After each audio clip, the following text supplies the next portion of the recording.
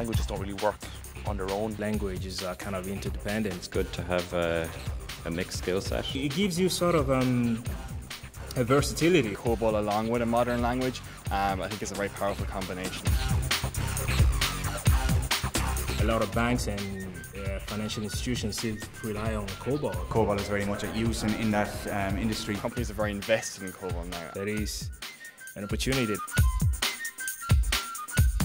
I find COBOL is slightly easier than programming with Java. It's very like speaking English to a computer. COBOL is a simple language. I relate more to it.